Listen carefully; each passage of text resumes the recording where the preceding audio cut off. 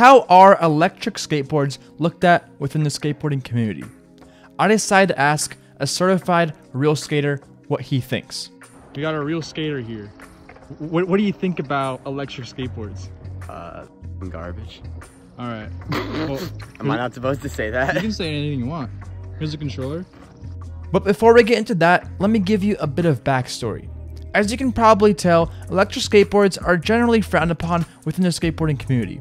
A lot of skaters already hate longboarders, especially the ones that ride penny boards or don't have the balls to bomb hills at 45 miles per hour. And then if you add the element of an electric skateboard that lets you go up hills without pushing, lets you stop without ever having to foot brake, most skaters will say that people riding them are kooks that can't do anything but churn, because their board does all the work for them. And you know, they might be right. But when I got an email from maxfind asking me if I wanted to do a review on a new board they put out called the maxfind Max 2 Pro that they would send me for free, I absolutely could not turn it down. I just had to see what it was about. On their website, they claim that their board has a top speed of 24 miles per hour with a range of 12 miles. But before we get into riding it, let's unbox it first. Alright, so I'm at the casting couch right now, and I just got my package. Making so much noise. Alright, you can stay up here. And it's dark out right now, but I'm just going to unbox it right now so we can ride it tomorrow. They told me to be very careful with this package, but I'm going to put it to a stress test. Fucking A. That's cutting.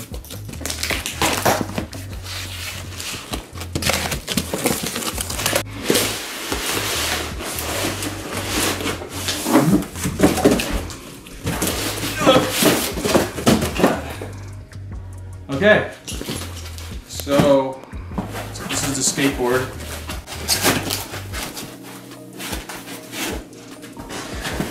So as you can see,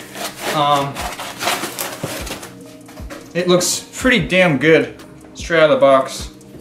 Take it out of here. Look at it. You can see all the carbon fiber print. I don't think that's real carbon fiber, but it does look pretty nice. Get the sticker off here.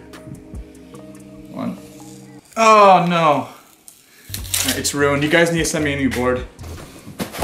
This has gotta be the controller here, I think. Cool. So the box comes with, you got your charger, you got another part of the charger.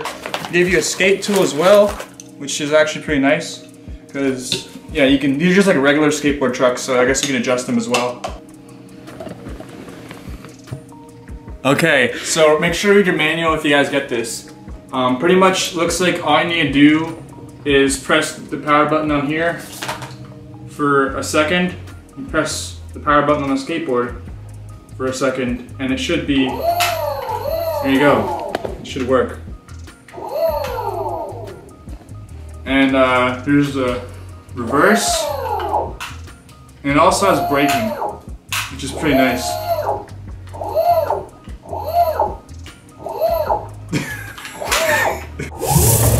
Yo, dude! Alright, so it's obviously dark outside, as you can see. But I'm just gonna try it out inside real quick. Jesus Christ! Dude! This is just way too powerful right now for indoors, so even though it's dark outside, I'm just gonna do a little test ride outside real quick. See how fast it goes. So pretty quickly I learned that this thing was a lot more powerful than I had expected. So even though it was dark outside, I decided to try it out anyway. And I also learned pretty quickly that the brakes in this thing are pretty damn strong. So I decided to wrap it up for a day and bring it out on a full charge to be able to fully test it out. Right off the bat, one thing I have to say about this thing is that it is fun as fuck. Not having to push when going up hills is something that you just cannot get from anything other than an electric skateboard. Just being able to cruise at full speed without ever having to slow down or even push. Like, it's a totally different experience from what typical skateboarding is. And simply accelerating from fully stopped to full throttle is so addicting. Like, this thing has some serious torque to it. This version is a dual motor drive that really helps get up to speed quick. And the brakes are strong enough to have the rear wheels lock up, just like you saw earlier. And just to let you know, maxfind did not pay me any money for this review. They simply said, here's our skateboard, make a video about it. And I could easily say that this thing is garbage and that only posers would want something like this, but that's honestly just not true. This skateboard is something that literally anyone can enjoy, from an experienced skater to a complete beginner. And every time I let somebody new try it out for the first time, the second they stepped off it, the first words out of their mouth was, "That was so fun, I kind of want to get one." Oh, and also, this thing can do donuts. Like, what other skateboard can do donuts? Sick drifts, bro. Damn. So anyway, back to our certified real skater. All right, man. Give it a spin. Oh, Stop. Oh, it's in reverse. Here, wait. Oh, I got it. Figure it out? Yeah, there you go. Whoa. Give it some gas. If you pull back on the stick, it slows down. Why do you need a slow down button? It's just the way it is, I guess. You just gotta learn to actually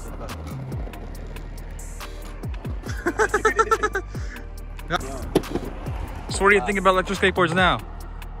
You still a fucking kook, but it's kind of fun. Funny thing is, turns out he was only in slow mode. So after that, we put him into the fastest mode and he was gone. shit. Pretty much rode that board until it was like dead.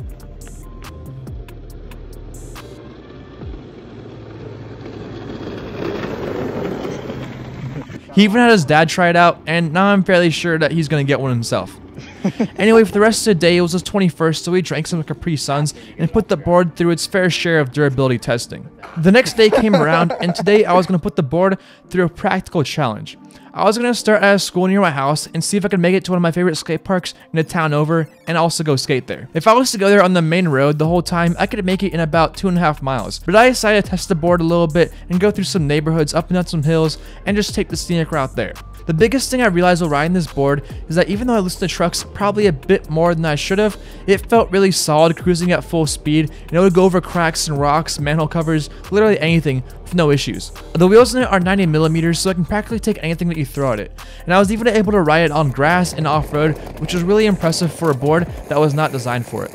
And I bet their off-road boards do way better in that department. Throughout my trip, I was in the fastest mode the skateboard had, and through the bicycling app on my phone, I could track the entire trip to my skate park, which took about 30 minutes. As you can see, the trip started out with a bit of elevation gain for 2 miles, then it dropped off to a 1.5 mile hill, and then the other 4 miles were mostly flat with a bit of up and down. Throughout my trip, my average speed was 15 miles per hour with a top speed of a bit over 25, but when I got to the bottom, I had the longest consistent speed of around 20 miles per hour. Once the trip was all finished and I got to the skate park, the battery was almost dead after only having traveled 7.5 miles, which is about 4.5 miles short of their advertised range. If I took a shorter path, I still could have made it there and back with no problem, but it is advertised as a 12-mile range. So I guess if you can charge at your destination, you can make it the full 12 miles. But I also have to cut them a little bit of slack because I was not trying to be economical in any way. I was starting and stopping frequently, accelerating at full throttle, and although a quarter of the trip was downhill, I was still slowing down and speeding up for a good portion of it for stop signs, traffic, and also of course I was in the fastest mode available,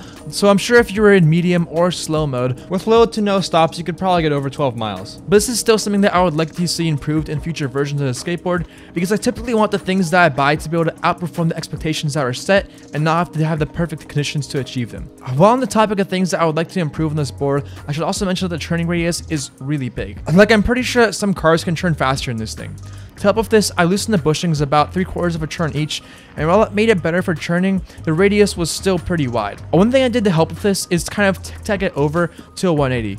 But this board doesn't have a tail to it, and because of its weight, it makes it pretty hard to do, but it's not impossible. Although on their website, I did see that maxfind have a board with a bigger tail on it. Unfortunately, it's a kid's version, so it would be nice if they had a bigger one for adults as well. They also have drive kits, which you can put on your own board, which is something that I think most skaters would enjoy a lot more, because you can convert any long board, and even possibly a short deck, into an electric skateboard.